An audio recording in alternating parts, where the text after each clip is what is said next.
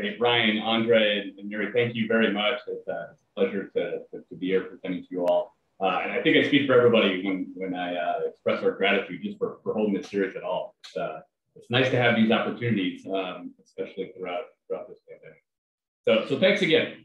So this is joint work with Erik Gilje, who's at Wharton. And I just want to start by pointing out what we think are two big trends in sort of our field. And the first is that we have seen a giant decline in public firms, at least publicly listed here in the United States, over the last 2 decades, right? So from its peak in the late 90s through sort of the present, they've essentially been cut, right? And so we think this really suggests, that private firms are becoming more important in some way, right? And they now account for roughly half of all economic output. And certainly if you look at business entities, just in terms of numbers, right, they're up around 90%. So really there's a big importance of knowing, more about private firms, right? They also have really large differences in frictions, both agency frictions and financial frictions. And it's an open question as to how those frictions tend to impact various aspects of it, right? But at the same time, historically, due to data constraints, these have been hard questions to answer. Okay, so that's the first trend that we wanted to sort of think about as we motivate our paper. The second is we have this, at least, among the popular press and people at large, this idea that non-shareholder stakeholders are really important, right? And so you can think of this as the environment, right? CSR, sustainable green investment, social justice and inequality, the local community, and employees. Right, so even if firms aren't sort of explicitly taking these into their profit maximization function, they sort of implicitly enter them, and so this has become an important aspect of the firm's decision making. Okay, so this paper really tries to look at it at the intersection of these two trends. So our question is really basic: how does listing status, public or private listing status, affect workplace safety? Right, and we're gonna think about how this is interacting with potential trade-offs with labor productivity. Okay, now theory is going to offer competing predictions, particularly with regard to workplace safety, about which way the direction is going to go. Right, so on the one hand, you can think of public firms having safer workplaces. Right, they have higher costs of adverse work conditions through greater disclosure, stockholder and political pressure. They might have higher reputational risks or costs due to sort of more exposure or a greater breadth of the firm itself. And then they have better access to external capital. So if they are constrained, they're less likely to have to cut safety investments. Okay, on the other hand, we can also think there's many reasons for private firms to be safer. Right? They're closely held. Owners are less diversified, which means they might be incapable or unwilling to take on extra risk in terms of safety. There might be less agency costs that drive, different decisions within the firm to take on more safety risks. They might have less pressure to cut costs, and then owners might actually have personal ties to the local community in which their business is located. Okay, so we think ultimately this is an empirical question, and it's not clear, at least at the beginning to us, it wasn't clear which direction this was going to go. Okay, so what we're going to do is focus on one industry here in the United States. And it's in the title, but to reinforce it, we're going to look at coal. Okay, so why coal? And then there's a couple of reasons. One, it's one of the most dangerous industries in the world. Okay, so if we're going to think about the big trade-offs firms have to make in terms of safety investments, cutting costs, et cetera, coal seems like a pretty good laboratory. Okay, because of this dangerous nature of the industry, there's also really high disclosure requirements for the firms, right? And that safety data is collected, reported in a standardized way across both public and private firms for over 30 years, in terms of our standards. We get this really kind of cool safety data. Okay, and then we also have asset level data on employment, hours worked, and production of coal, which is really going to help us get at what kind of trade-offs firms make in terms of this safety decision. Okay, so to preview our results, in case I don't get into to all of them, we're going to think about listing status change as somewhat of a treatment. Okay, and then we're going to look at 3 outcome variables. The first 2 we're going to think of as the workplace safety environment, and that's the number of safety violations and the number of fatalities, or fatal accidents that a firm experiences. And the other is going to be the productivity of employees. Okay, and what we see, at least in baseline tests, safety violations, broadly speaking, stay about the same, or at least don't go up in terms of statistically significant coefficients. Okay, but what we do see is fatalities explode. Okay, so the number of fatal accidents goes up by 440%, and the productivity of the labor goes up by about 13%. Okay, and digging in a bit more to the safety violations, we actually have the classification of the regulator as to how risky these activities are. Okay, so you can think of these as sort of being low probability, medium probability, or high probability of actually leading to an accident. Okay, so these are anti-safety. And what we see is the public firms that are stable do take on more safety risks, but it's concentrated in these activities that are sort of the lowest class of risk, those that are least likely to lead to an accident. Okay, so those go up by about 57%. Okay, and digging in a little bit more to the mechanism, we look within inside high productivity mines, and we find huge increases in safety violations. Okay, so it does look like it's a within mine trade. Firms, as they go public, or public firms that acquire privately held mines, they're actually, it looks like increasing their safety violations, but also realizing higher level productivity. Okay, then to get at the mechanism just a little bit, we can think of 2 scenarios. One in which information asymmetry between public firm owners and managers is driving sort of this trade-off decision. Okay, so we look at coal price declines, and I'm going to get into a little bit more of why we think this is altering cost benefits in terms of information asymmetry later in the slides. But what we see again is all of these safety violations and the productivity increases is concentrated in years in which coal prices are going down.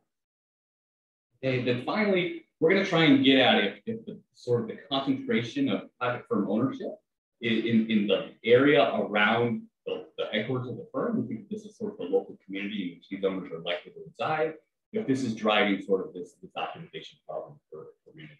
So we look at mines near headquarters, and once again, this is where we see the largest increases in safety violations and productivity. Okay, so that's the preview of results. Trying to think about where this paper fits in the literature, there's a lot of really, really good work on both public-private listing status and employee safety. So thinking about listing status, we have some really good papers that look at capital structure, dividends, investment, innovation, pollution. Okay, and then a huge literature, obviously, on why firms go public, what happens when they do, et cetera, et cetera. And then we also have a really big and growing literature on employee well-being, right? And so you can think of sort of direct costs of firm financial policies and frictions, leading to loss of employment, et cetera. But then there's a growing literature on actual workplace safety. So this is work done by Jonathan Cohn and Malcolm Wardlaw and the Story Act. This forthcoming paper is probably the closest to ours, in which they look at private equity buyouts of firms and find that OSHA violations drop significantly after that private equity buyout. So we're hopeful that our paper sheds some more light on some of these frictions that are leading to the safety decision. Okay, so not to be too tongue-in-cheek here, but we think of our paper as fitting into the mix here by adding this trade-off mechanism, with firm productivity. Okay, before I get into data, I'll stop here and see if there's any questions that would be good to address now. Yeah, a couple of questions. So one, how generalizable are these results? It seems like in this industry, there's a more transparency in terms of safety than maybe other industries. So these private coal firms are likely to respond differently than, say, other private firms. Yeah, Ryan, that's a good question. I don't know who asked it, but I don't know that at this moment. I have a ton to say to that. I'm gonna show you if I have time an extension where we get away from comparing public and private and look within private firms, and I think it suggests a similar mechanism when we get to what we think of as probably more closely held private firms. Which I don't know if that that suggests that our results are super generalizable to other industries. But I think it does suggest that it's not just about, sort of public firm disclosure. There's a nice paper by Christensen and co-authors in the JAE a few years ago that looks at this industry and looks at what happens when, we increase disclosure in financial documents, sort of 8Ks, things like that. And they sort of find similar results. So we think our results aren't just about disclosure, but really more about some of the other frictions that differ between public and private firms. But it is, I think, a good question to the extent that we can sort of, make a big generalizable statement about that range. One more question, I guess, probably related to what you're going to say on this slide, but so are you only looking at IPOs, or are you looking at firms that are acquired by publicly listed firms? Yeah, both. So when we get into I'll get into our identification strategy here in just a minute. But yeah, we're at least in our main results, we're not gonna differentiate between the two. In some robustness tests, we do make sure that it's not just an effect that's coming from IPOs, but rather, it seems to be there both in IPOs and when public firms acquire what were once privately held mines, whether through individual mine purchases or more frequently through the purchase of an actual private. Okay, that's it for now. Great. All right, so our data. So the vast majority of our data is simple, publicly available data that's collected by the Mine Safety and Health Administration. Okay, so if you go to their website, you can essentially find all the data that we use, use in this paper. So it's really cool granular data. And so it has mine level information on accidents, injuries, illnesses, safety violations, penalties, employment, production, coal dust samples, mine location, production status, ownership, right? So all of that data essentially comes from the Mine Safety and Health Administration, and it's through an open government initiative to sort of increase disclosure, right, and transparency within this industry. Okay, so what we combine that with is listing status, which it sounds like sort of an easy task, right? To find when these coal firms IPO or if they're public, and then off you go. This ended up being sort of way more involved than I had pictured. Number one, it's harder than I thought it would be to find IPO dates. So, we look at a number of sources, Edgar and Chris, Capital IQ, Jay Ritter's website with his IPO dates. So it's sort of amazing when a firm is public but can't find their actual IPO date, especially if it's years in the past. So that's sort of challenge number one, but sort of more pertinent is trying to figure out sort of some of the complex trees of ownership structures that these coal firms sort of engage in, right? So, if you find a coal firm is private, it's one thing to just say it's private, it's quite another to see, okay, is it a subsidiary, who owns it, et cetera, and try and follow that. Okay, so this was actually a non-trivial task. And I have to thank my RA for the majority of that. Okay, and then we're going to finally use coal price data from the US EIA, which is available from 1993. Okay, and then we're going to try and sort of standardize our sample a little bit. So we're going to use a number of filters to sort of attempt to do that. Filter number one, we're going to throw out the sort of the smallest firms, right? So these mom and pop shops that just have a shovel and they're going and digging in sort of the backyard. We're going to get rid of those. We're going to focus on bituminous coal, not anthracite. This ends up not being a major filter, but we just want to standardize the type of coal that we're looking at here. And then the ultimate owner is not foreign, not part of a joint venture, not a sole proprietorship or a partnership, and they own at least 2 mines total. So again, trying to standardize the sample. Again, most of these filters don't do much to diminish our sample. The big one is it's not part of a joint venture. A lot of these coal mines are operated as part of joint ventures, sometimes between 2 public firms, sometimes private, but oftentimes there's a mix as well. And so, not knowing exactly how to classify the ownership structure of those joint ventures for now.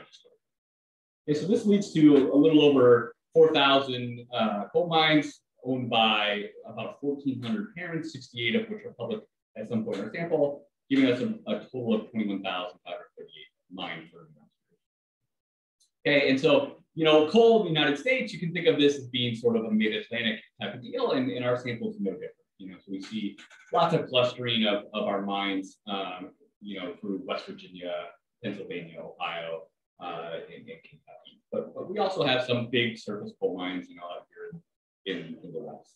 I think the main thing I take away from this picture, it doesn't look like there's sort of locational clustering at least by distance. Okay, so one thing, and I know that I thought I saw Jonathan Cohen here in the audience. I'm sure he's thought about this a lot too.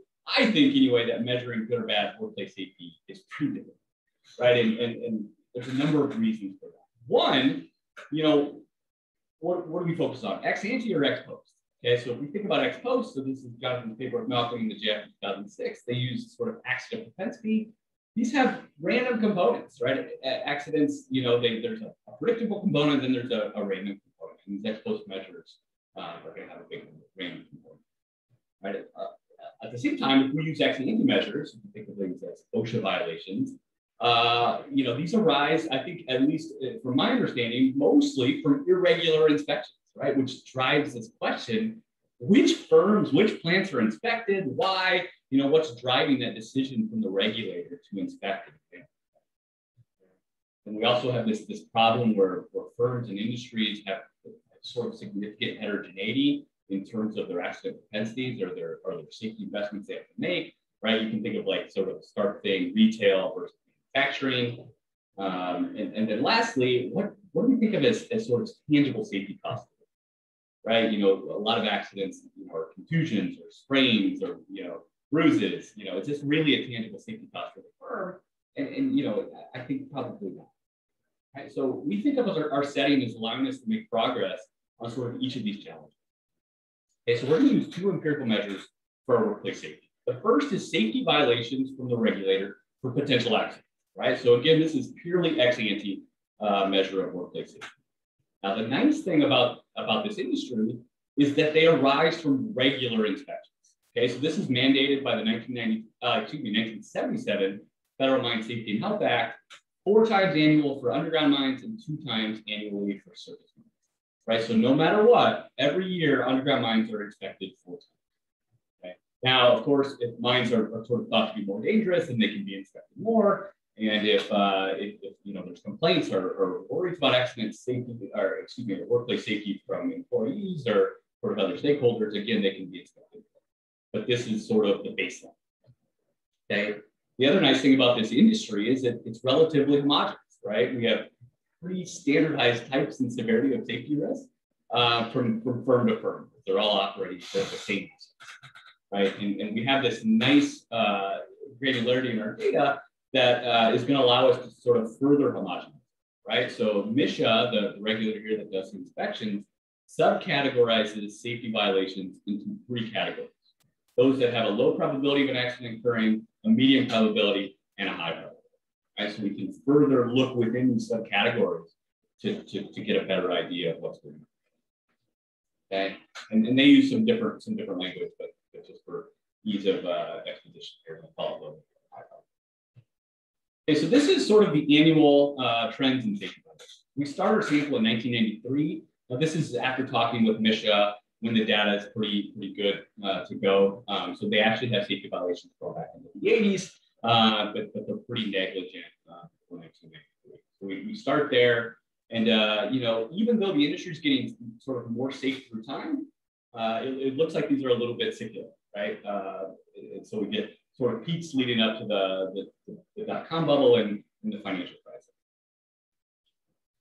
The second empirical measure we're going to use is fatalities. Now, I sort of picked on this ex post measure just a little bit in my earlier slide, and fatalities are sort of worse, right, in terms of that random component than just a simple accident propensity.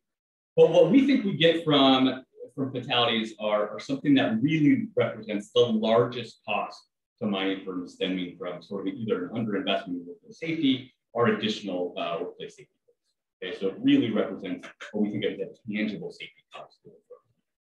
Okay, and here I think you get a better idea that safety has been increasing.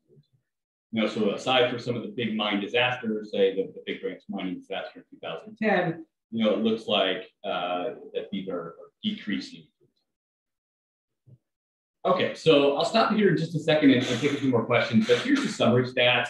Nothing that I think is particularly noteworthy other than, if you look at the median mine in our sample, it doesn't look so bad, right? You're looking at 10 safety violations a year, one injury in which, there's maybe 31 days that worker has to miss, fines of $2,000, so it's really not that bad. But sort of the most egregious violators in terms of mines, look really dangerous, right? So we get 1,400 safety violations, 300 injuries, 13 fatalities, and 3 million fines in sort of 1 year. So I think that's my big takeaway from the summary stats. Is on average, at least, I thought our median that the mines would be a little more. Maybe that's a company fact. I'm not sure. So I'll take Ryan questions if there are any. Yeah, a few questions related to these inspections. First, just to clarify, is there any difference in the way that the inspectors treat these private versus public firms? Not stated. So if there is, it's latent. We can't see it as. There's no sort of legal differences in reporting. So the only this Christensen et al. Paper in the JAE, the only difference is that public firms have to file 8Ks after accidents and fatalities. Now that happened in 2010 or 11 with the Dodd-Frank Act, I believe.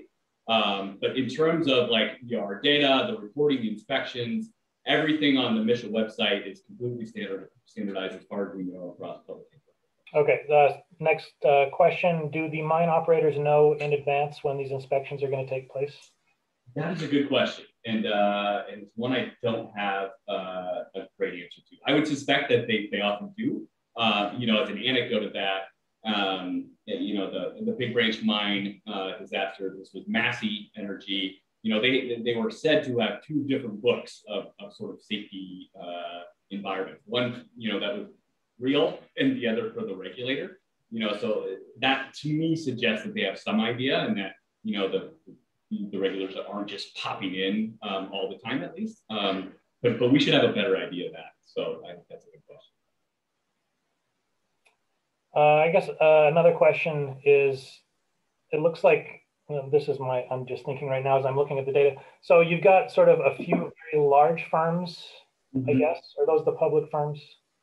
Yeah, by and large, the public firms are going to be larger, though there's some very big private firms in our sample as well.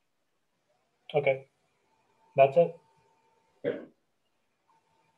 Okay, so our identification strategy. So, sort of full disclosure, we don't have a natural experiment, and finding an instrument for public listing status is difficult. You can pick up the Bernstein paper for IPO and innovation as in sort of one thing, but with annual data, it's a little bit hard to do something like that. What we're going to rely on mostly here is the sort of the richness of our. So if you're familiar with this 2013 RFS paper, we're going to really focus on a granular set of pixels, right? We're going to zoom into the asset level and compare within mine changes in listing stats, right? So we're going to look within that same asset, what happens before and after, a listing status, which we think is going to mitigate most of sort of the most salient endogeneity concerns. But we can also further look within region, within regulator area, within a certain firm. Okay, and then if that's not quite good enough for you, which I assume it won't be, we're going to try and convince you that we have a couple plausibly exogenous, sort of subsample results that make it the burden for coming up with sort of alternative interpretations of our results pretty hard, right? So we have full price shocks and then inspection office changes that we think alter the cost and benefit structure for each mine, and it's going to help us tease out the channels that affect this trade-off. Okay, so you can think of our empirical strategy sort of like this visual. Then we have 3 mines in a given region at time 1. As of time 2, that second mine here becomes public. And that's through an IPO or an acquisition of a private company. Okay, so we're able to compare changes in safety or productivity within that same mine from time t equals 1 to time t equals 2, and then compare it with these other mines in the same region, right? Both to this mine 1 that stays private the whole time and this mine 3 that stays public the whole time. Okay, and then even further, we're going to be able to look within firm right? So you think about this firm one, if it IPO'd, we look at what changes before and after IPO, or this firm two, if it was in acquisition. Okay, so sort of in math, this is what our specification is. So, we're going to use this log 1 plus, and I'm sensitive to a paper by Jonathan and co-authors that look at the potential issues with this. So if you bear with me for just a minute, I'm going to show some robustness that suggests at least hopefully this isn't a main concern.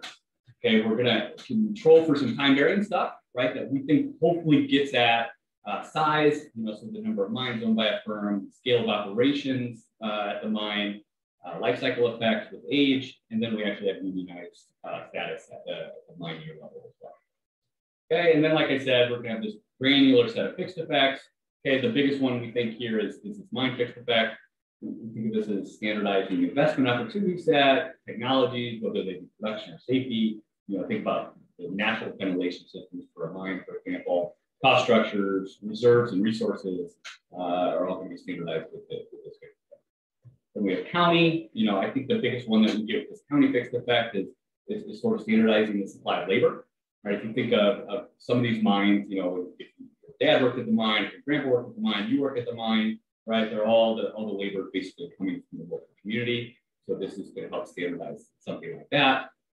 And then finally, you can think of this inspection office fixed effect is standardizing the regulator or the level.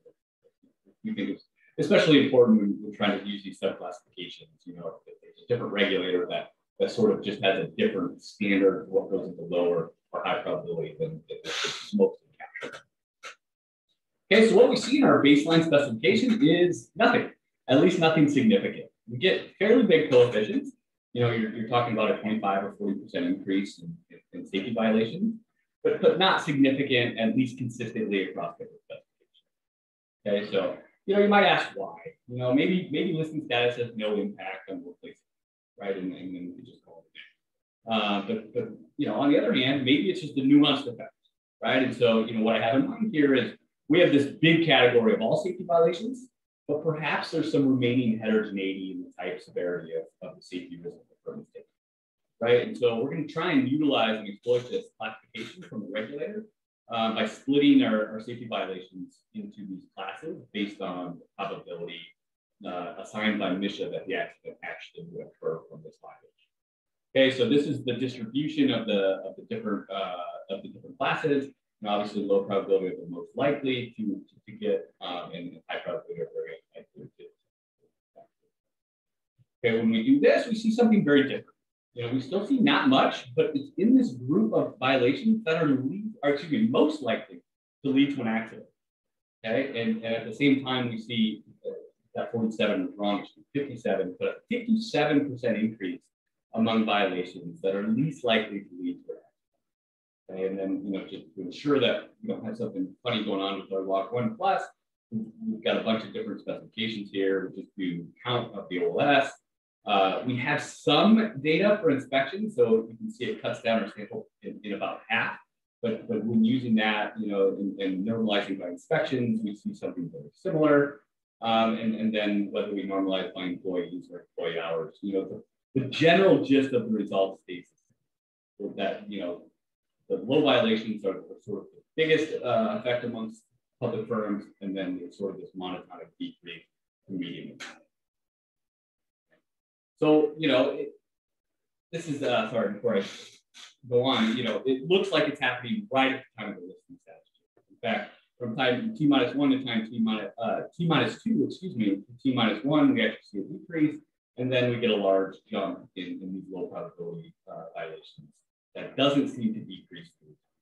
Right, so we think this is inconsistent with some of the stories that you could tell about a listing status change, or there's new employees or new management, and things are sort of up in the air. The fact that it's not sort of reverting to the mean, we think suggests it's sort of a permanent effect. It's not true. Okay, so to us, this appears that public firms do take additional safety risks or have workplace safety environments, but they don't look reckless. Right? It's not that they're going out there and putting their employees on the chopping block. It's rather they're augmenting their risk distribution to include some of these activities that are very low probability. right? And you know, the regulators catch them for this, but you know, if there's some benefit to this, you know, then you can think of this as what we would call a targeted approach. Okay. But given this targeted approach, I think it's fair to wonder if this really impacts, you know, the costs of this environment. You know, if fines are relatively low, especially for low probability violations, then this might be sort of, you know, negligible. Okay, so what we do next then is look at what would be, we think, the biggest cost to the firm, and that's if these environments, these additional safety risks lead to more fatalities, right? If our workers are really being put in harm's way. Okay, so we're going to run a very similar specification. We're going to drop the log 1 plus because of all the zeros that we have in total fatalities. Utilize essentially the same set of fixed effects minus the inspection office fixed effects that we don't think should affect fatalities at all. And what we see is something pretty similar. In fact, the increase is enormous, right? So relative to the sample mean, these coefficients represent sort of a 440%. Okay, and then to make sure this isn't just in those, you know, those huge mining disasters, we actually look at the number of fatalities just in single minor accidents, and they're even stronger. So it looks like, you know, this really is sort of an overall safety effect rather than, you know, once in a while they just have this huge gap. And again, we can look at alternate specifications, you know, and normalize by employees or employee hours and see sure we sort of results. Okay, once again, looks like the fatalities are decreasing right before the listing status change and then explode right at the time of the IPO. Okay, so to sort of summarize, you know, we see large declines in safety when we think about a firm changing to public, right? Obviously, going reverse, we do have some public to private events, but minimum. You know, by and large, these are two public listing status changes.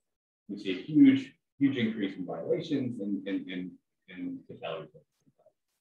Are there any questions at this point? Clarifying question. So do you know that do you have more details on the types of events or the types of conditions that led to these reports? In other words, what was it that was low probability, or what maybe even caused the fatality? I mean, we can dig into the text from the reports. We do have that data. You know, like, you know, was it a machine, you know, that malfunctioned? Was it a coal dust explosion? So we do have some of that stuff. Although, you know, I wouldn't say that we've done sort of a large scale technical analysis on those details. It seems to be a pretty big mix of what's going on. In terms of the low probability, you know, the interesting thing is the fatalities sort of look like they're coming from these low probability violations. Yeah, right? that's so the question. And that's what I thought you were asking. So if I were to look at low, medium, and high probability safety violations, and then looked at if it predicts fatalities, the low probability events do seem to predict fatalities even better than medium and high. Which, you know, I don't know if it's good or bad. It's just what the data shows. Okay, another question about this graph. So can you talk a bit about the timing? The jump in violations and fatalities appears to show up right after a firm goes public. Is this quicker than we might expect? What do we think changes so quickly that would cause this jump? Yeah, that's a good question. You know, we haven't given a ton of thought. When I show you the productivity results, that we do see those come with a lag. You know, it looks like about a year lag in the increase of productivity. Which maybe is more intuitive. You know, I guess you could think of as, you know, when a firm IPOs or when a public firm buys a private mine, maybe they attract more attention from the regulator, at least initially. You know, changes in management, changes in firm conditions. You know, maybe this is a time where there's a heightened attention and the regulator takes note, which could, you know, suggest that's why it's happening so quickly. You know, I should think more about that. It's a good question. I don't have a better answer than that. That's all the questions for now. Okay. Okay, so what do these firms gain from this additional safety risk? You know, and I think one obvious place to start is maybe they realize higher productivity, right? I think it's pretty intuitive to think if we're taking some more risks, you know, that we hope that they are leading to something in terms of output. Okay. Now there's some sort of precedent for at least these trade-offs happening in aggregate. You know, so there's some studies back in the 80s that look at this mine Health and Safety Act of '69 and find that fatalities go down, but production per man hour also goes down, which is, you know, consistent with this trade-off. You know, but on the other hand, it's sort of not, it's not sort of decided in the literature. There are a bunch of studies, you know, through the industry reports and others that find a productive mine is actually a safe mine, you know, in terms of worker health and so it's not clear. You know, but what about within firms and mines? Okay, so I just want to give this anecdote, and while it's sad, I think it's enlightening. Okay, so I'm guessing most of us, at least some of us, have heard of this Upper Big Branch mine disaster. Okay, so this is in 2010. There's a huge coal dust explosion in this mine in West Virginia, and it led to the unfortunate death of 29 of the employees. Okay, what I'm guessing less of us know is that the safety conditions of this mine have been in question for a while, and so this came out of some of the reports. So this is a quote that I found. It said, "If you don't start running coal up there, I'm going to bring the whole crew outside and get rid of every one of you." Another version says, "If you don't start running coal, grab your bucket and go home." The gist of it is, if you don't start producing, right, you're fired. And this came from Chris Blanchard, who is the president of PCC, the operator of the Upper Big Branch mine. So this happened just a couple of days before the coal dust explosion. So why did he say this? Section foreman had stopped production for an hour or two to fix ventilation issues. You know, if you're not up to date on sort of coal dust explosions, as I wasn't before the project, ventilation issues are the biggest reason for coal dust explosions. Right? There's no place for the dust to go, it bundles up, and then any sort of spark can cause a big explosion. Okay, so I think this is highlighting this trade-off, and it's said that Massey CEO Don Blankenship himself pressured PCC to sort of immediately resume production and stop working on any safety. Okay, of course, Massey CEO Don Blankenship ended up in prison for this accident, but I think again this highlights the trade-off between workplace safety and productivity that you can see even with it. Okay, and this is consistent with this Christensen J. 2017. Okay, so the first thing we look at is just our public firm mines, help publicly firm mines more productive, and they are, right? And this is, again, no matter how we define our productivity increases, or whether it's per hour, per employee, whether we log it, whether we don't, public firms have more productive assets in terms of labor. Right, so on an IPO or an acquisition, we're talking 13 to 16%. And this, as I mentioned before, is coming with a lag. Okay, so you know, I think the question before, you know, it highlights that we should give some more thought to some of these tiny. Okay, so is this really a within mine trade-off? You know, it's certainly possible, but our results so far, they just show that publicly held mines are less safe and more productive. But you can imagine sort of alternative mechanisms, right? So one of those mechanisms might be, you know, maybe public firms are just better at allocating resources, right? Both in terms to production and safety, to sort of mines with better technology, right? So there becomes this division between mines, right? So safe, productive mines become safer and more productive, where dangerous mines, you know, sort of become less productive and less safe. Okay, so to get at this, we're going to split our sample. Okay, so we're going to re-estimate our models after splitting our sample into two groups. Okay, mines that have big productivity increases over the life of the mine, and those that we think of as small. So we're splitting on tertile here, so we're calling the upper tertile of productivity gains the big increases in productivity, and those in the lower two the small. Okay, so this is how we define that productivity gain. You can think of this as just the average productivity, you know, per man hour in the last 5 years of the mine minus the first 5 years. Okay, so what we see here is that all of the declines in workplace safety are concentrated in this group that has the biggest productivity. Okay, so I mean, and these are huge. We're looking at about 130% increase in low probability safety violations in this group of mines that has become the most productive of the course. These are statistically significant, different than each other in the subsamples. And once again, we see nothing really in this group of violations that we classify as high. Okay, so to get an idea of this, again, we think of this as an actual within line trade-off. So to try to quantify this, we did a very simple back of the envelope calculation. Okay, so in terms of benefits, we're going to assume fixed wages in hours across the listing status change. The fixed hours is somewhat reasonable. There doesn't seem to be any changes in labor utilization or across listing status change. The fixed wages, we have less information about, but we've looked. But making that assumption, we're going to take that 13% increase, apply it to the average mine in our sample, and that's going to give us about a 93,000 tonnage increase of coal per year, given that labor productivity. Okay, if we multiply that by the average price of coal per ton, this is leading to an average increase upon a listing status change of about 3.2 million. Okay, so a nice little bump given, especially when you think the average mine might gross, somewhere in the range of 25 to 50 million over the course of. Now, on the terms of costs, there's a number of ways to try and quantify the costs of this workplace safety. What we do is look at the stock market reaction for public firms in response to a fatal accident.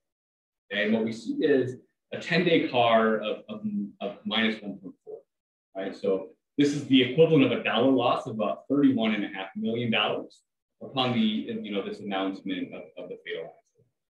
Okay, if we multiply that by the increase in fatalities that we could expect upon a listing status change, we get a cost of a little over $3 million. Okay, to the extent that this CAR, the stock market reaction, is a reaction to sort of the revealed underlying safety environment of the firm, we can think of this as a rough estimate of sort of the overall cost to this chosen level of safety. Okay, now, not that this is sort of a thing to brag about or really be happy about. It looks like the public firms in our sample are sort of increasing workplace safety right up to the point where marginal cost equals marginal benefit, right? It's something that's very close, at least in terms of this simple back of the envelope calculation. Okay, so yeah, go ahead. So would this cost sort of capture something like insurance costs or the changes in insurance? I mean, it depends on what you think of sort of short-run event study reactions to something like this. If I were to talk to my advisor, John Karpoff, he's done a lot of this type of work for like the revelation of fraud. I think he would tell you that these market reactions should capture all the costs to the firm, right? It's really all-encompassing, and then he's done some additional work that tried to break out sort of the direct costs, of penalties and things like that. So I would think, at least my interpretation of this measure is that it should include, things like increases in insurance costs, lawsuits, workers' compensation claims. All of these things should be bundled, I think, in terms of my interpretation into that. There are a bunch of questions. I don't know if you want to take them. Sure. Now I'm about to go into sort of what we think might be sort of driving it. So if there's a lot of questions on the meter. So a couple more questions about any potential differences in inspections. I guess maybe you can just show summary statistics on how many inspections per mine based on private and public. There's a question about whether they're more thorough. I don't know if you could measure that in some way. Yeah, I mean, these are great questions, and we haven't spent a ton of time in sort of the inspection data just because there's just less of it. I think it doesn't start until like 2000, 2002, somewhere in there. I showed results earlier. If we normalize our violations by inspections, the results are even stronger in some sense. But if I were to stick the number of inspections on the left-hand side of a regression, it does not change after a change in listing status. At least with sort of the full set of fixed events. So by that measure, it looks like the number of inspections for privately held and publicly held mines are the same. The third question is an interesting idea. I think, I think what we could dig into with that data is the number of days that sort of the inspector, the number of hours, if it's really short, that the inspections take. I think that would be an interesting thing to look at if that would proxy at least a little bit for thoroughness. That would be a good idea. Thank you. Okay, another question. How's the productivity improvement coming? Where is it coming from? Through technology updates or otherwise? New tech may require learning new techniques, which may explain why more low-level accidents occur. Does this effect persist for years? Yeah, this is a great question. Something we've been trying to dig into. As I start talking about these mechanisms, one very obvious possibility is that we simply have a capital for labor substitution, right? So as a firm goes public or a public firm acquires privately held mines, they become less constrained, or able to buy, newer, more productive capital, or technology. But yeah, there's a learning curve, or maybe it's just more dangerous than all, and that could explain sort of both of these effects.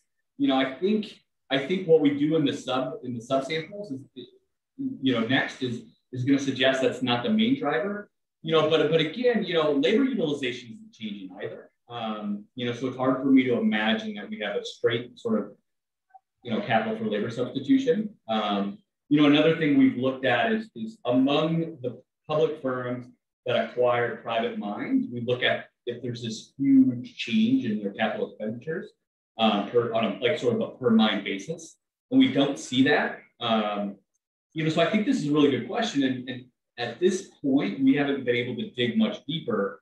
Although I would think that. I think what I would focus on is sort of going back, going back to this anecdote, right?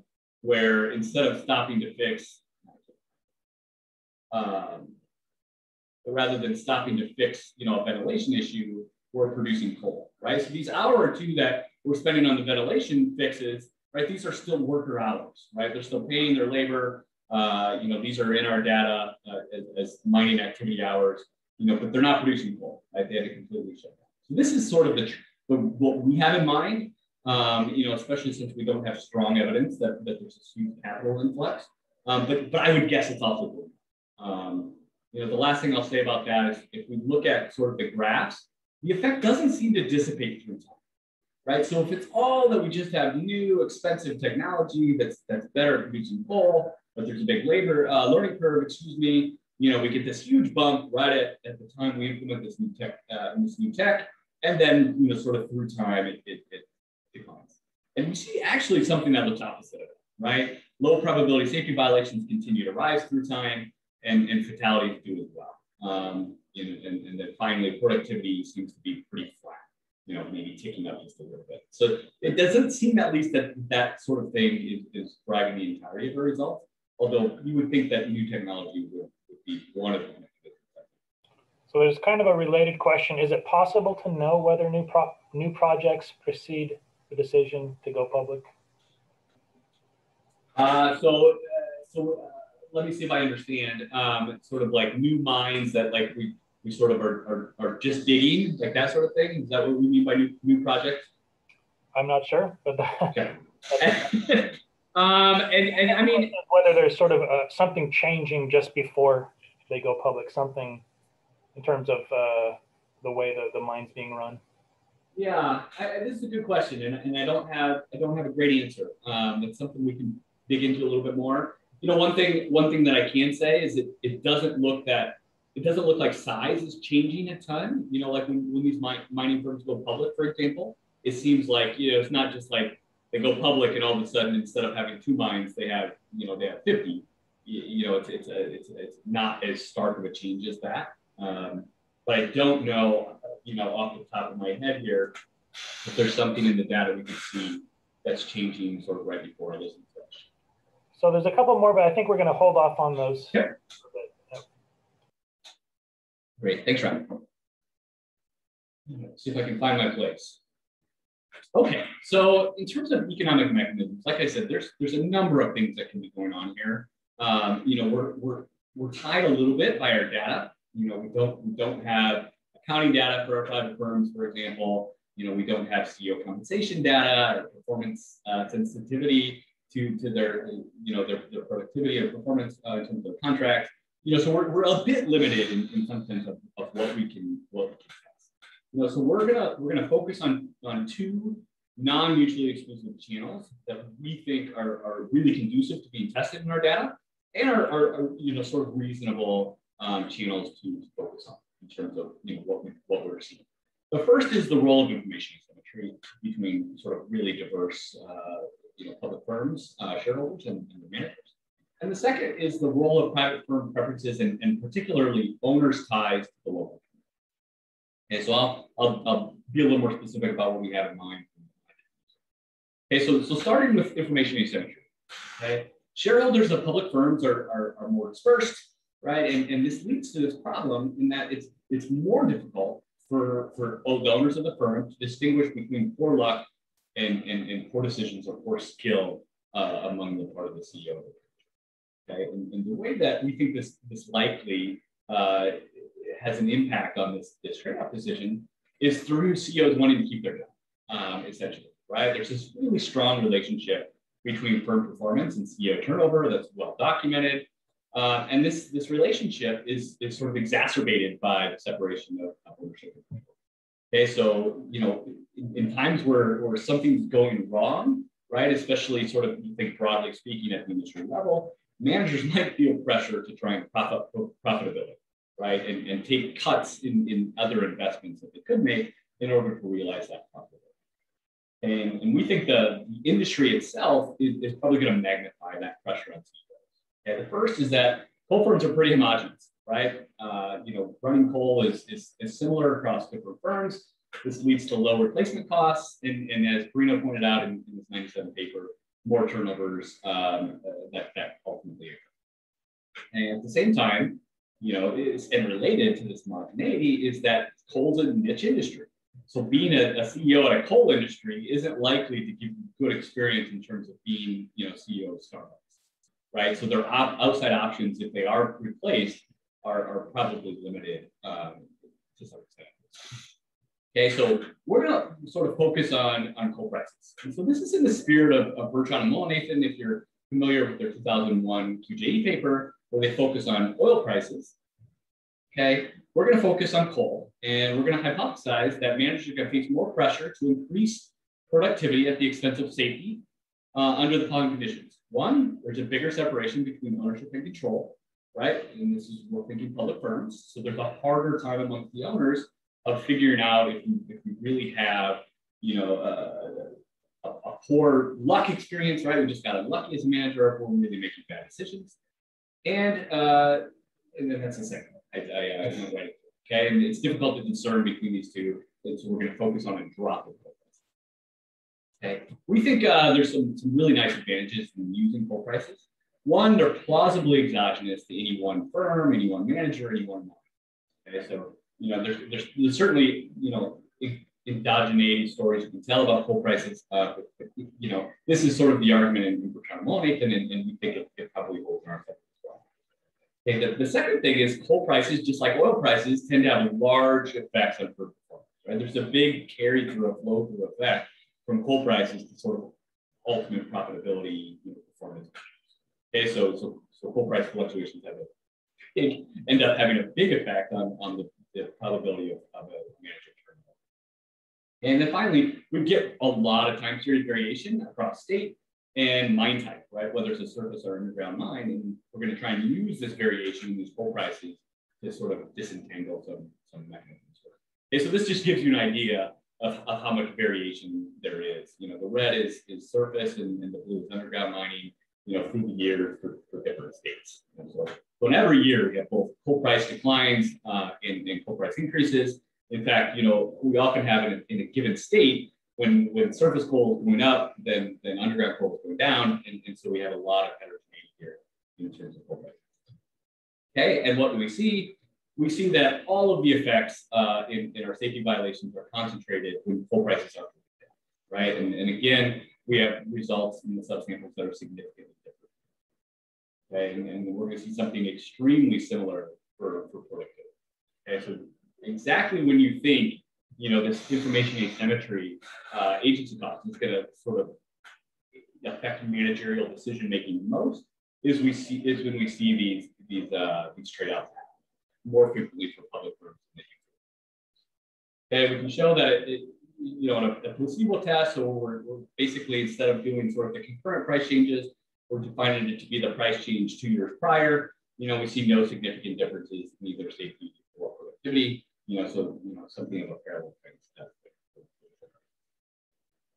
Okay, so that was information asymmetry, and the last thing we're going to look at is the role of community ties amongst private firms.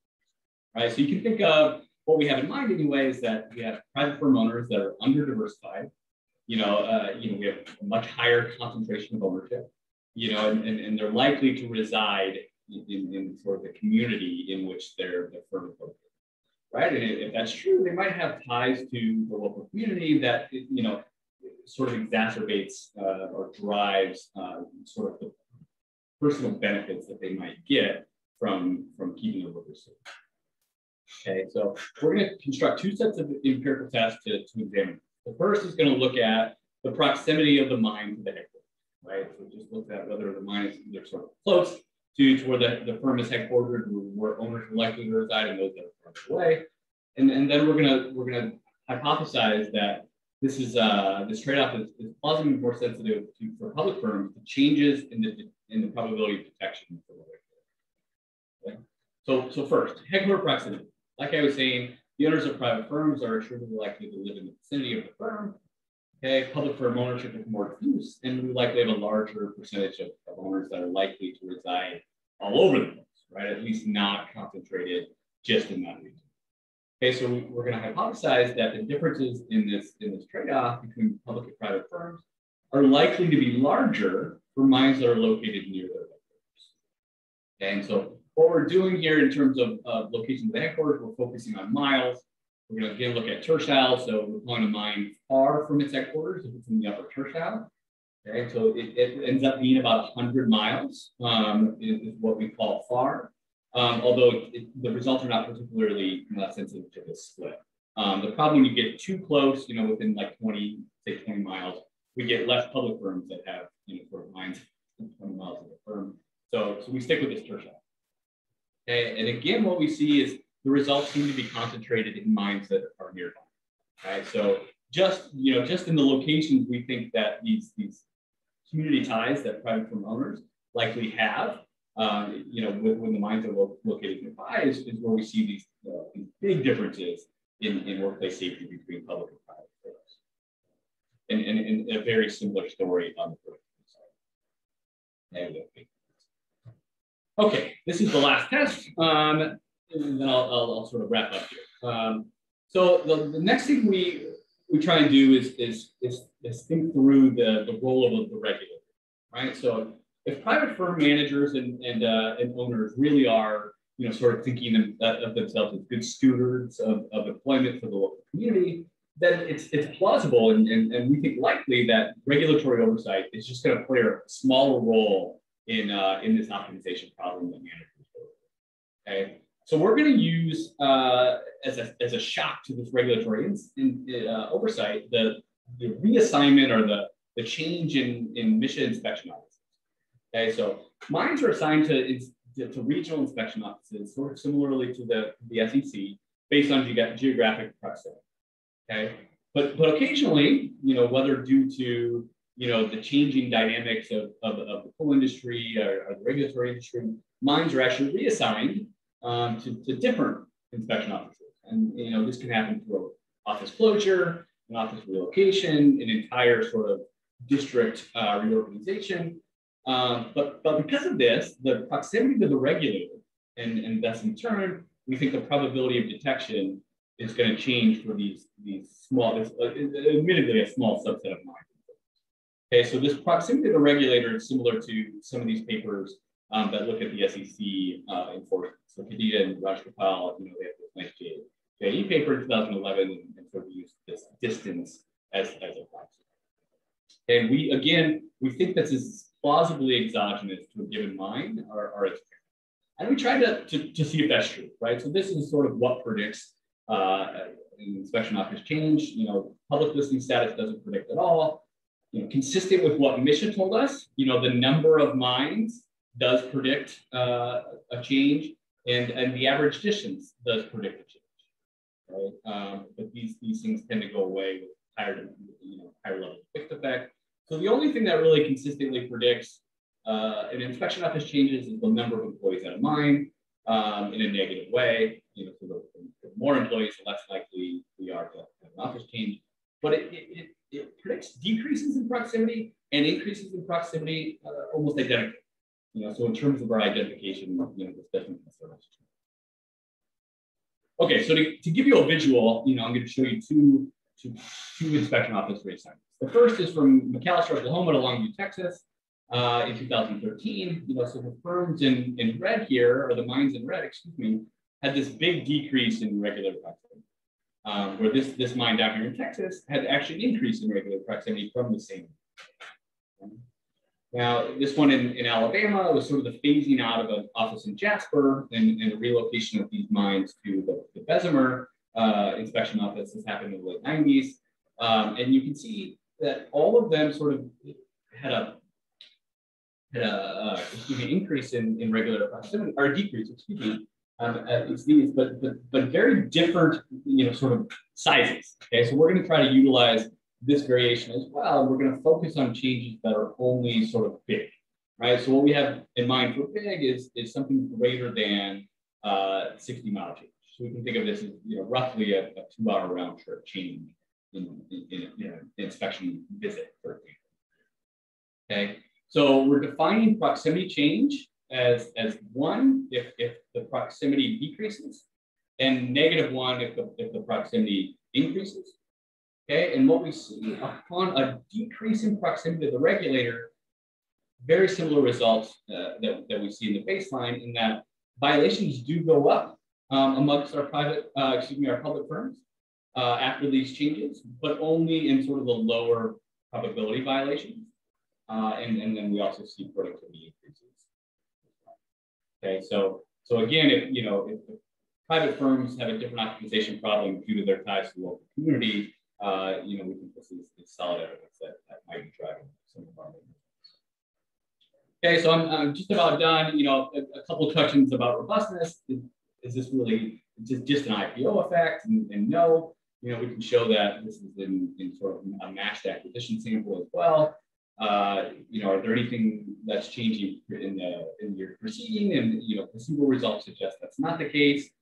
Are the results similar using alternative measures of workplace safety? So these are a bit mixed. I think they're worth showing. The number of injuries actually goes down. So if we're just doing an accident propensity, the injury propensity, public firms are more safe. But those that do happen are more serious, that the employees miss more time from work from that given injury, which we think is sort of consistent with our fatality results. Okay, and then last, is this really about public or private listing status, or can we make some, maybe a little bit more generalizable statement about ownership structure,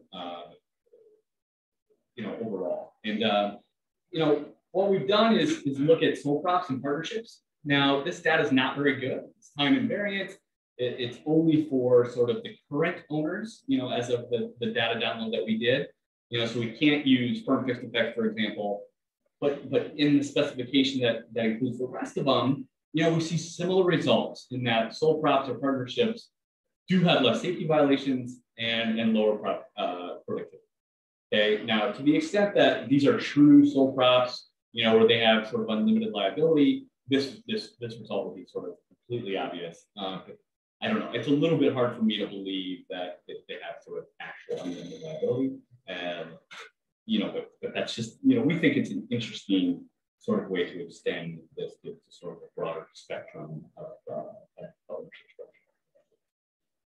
Okay, so to conclude here a few minutes early, private firms are a big part of the economic economy, the U.S. economy, but they face unique frictions. Our results suggest that these frictions sort of have a large impact on the ability or willingness for firms to trade off workplace safety for productivity, right? And this trade-off is concentrated during periods in which separation of ownership and control agency issues are exacerbated, and it's seemingly when private firms have ties to the local community. So in our setting, at least, it does look like public equity is deadly for it.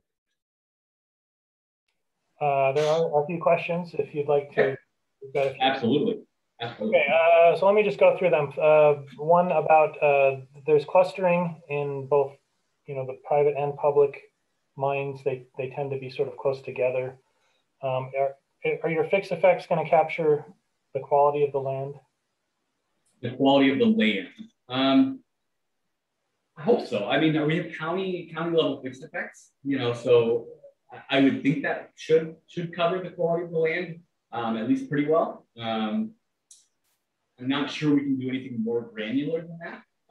We could do state fixed effects instead, and that will change. There's no sort of other way of measuring the quality of that land directly.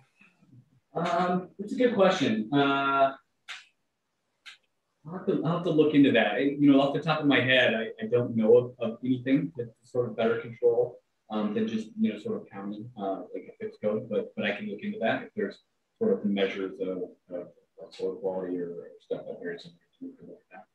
So there's a suggestion for looking at variations in workplace compensation regulations across states to get some. Yeah, that's a really nice comment. We should definitely. Okay. More comments about the timeliness of these effects in terms of number of accidents. Mm-hmm.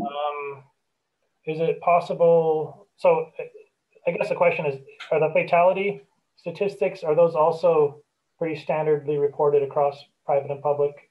Yes, they have to be reported immediately. And by reported immediately, I mean, to MSHA. So and back, I mean, their data has been showing up on sort of on the web in real time when a fatality happens.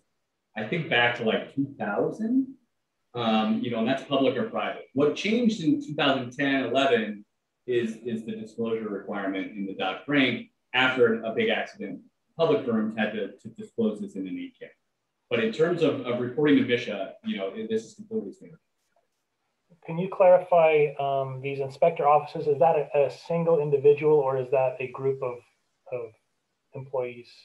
Yeah, that's a good question. My sense is it's not a single, though I know the size of the staff depends on how many mines that the inspection office is covering. Is it possible to identify the individual who carried out the inspection? That I don't think so, but we can ask. I mean, one thing we've experienced is MSHA has been awesome, more than awesome, completely, graceful with all of our data requests. If the data is not on the website, they've gladly provided us more. So I can certainly ask, even if it's sort of, an anonymous ID or something. So here's if it's a specific individual who's more likely to give these violations, it's possible he or she is being sent to specific mines.